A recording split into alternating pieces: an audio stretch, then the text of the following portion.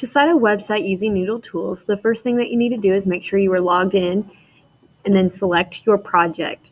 Don't forget that your login is your first dash last name and your password is your lunch code with the 0 in front if your password is lunch code is less than 4 digits.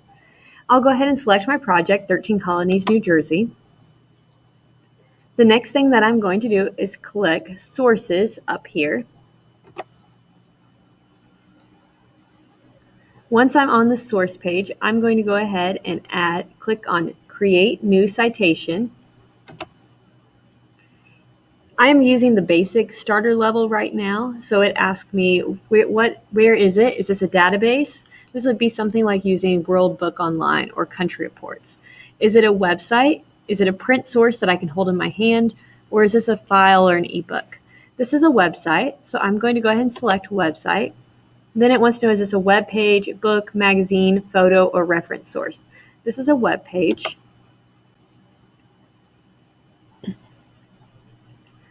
The next thing is I'm going to my source that I have located that I want to use for my research. Once I've located a credible source that I know I want to use, I'll go ahead and look at the information.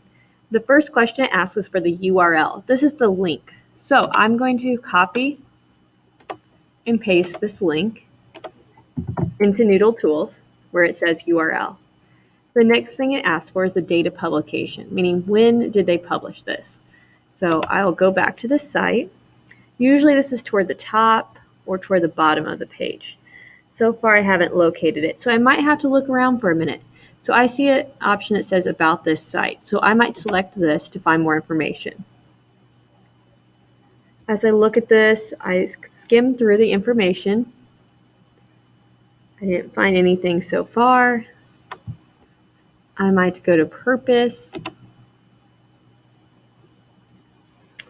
So far, I haven't located anything. So what I would do is after I've looked around for a little bit, if I can't find anything, then I would leave it blank. Sometimes you'll find it at the bottom in the tiny letters, but on this website I did not. The next one is the most recent date of access. So when did I look at this website? Because information online can change day to day. I looked at today, so I'm going to select today. The next information that it asks for is the contributor. This might be an author or an editor. Some websites have an author, others don't. I'll go back to my article. And I don't see one toward the top or toward the bottom where I usually would find one. So I might click again on the About This Site. And I discovered this website's brought to me from the Library of Congress in Washington, D.C. So it doesn't have a set person. If there is not a person, then I'm going to leave it blank. So I will leave this section blank if I cannot find that information. The next information that it wants is the web page title. So I will go back to my source.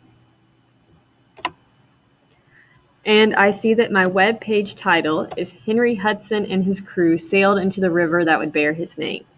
This is pretty lengthy, so I might try to copy and paste it. Now I'm going to go ahead and double check to make sure that it capitalized. And it did something funny with the formatting, so I'm going to double check it. Henry Hudson and his crew sailed into the river that would bear his name. Now it's giving me this box here, so I'm going to go ahead and look at its suggestion. The first letter of the word that should be most likely be capitalized. So I might go back and change this. The next information that it wants is the name of the website. This is usually found toward the top. So if I look, the name of this website is America's Story from America's Library. So I will go back, America's Story from America's Library. And I'll also confirm that I've capitalized all of the important words of the title. The next information that it wants is the publisher of the site.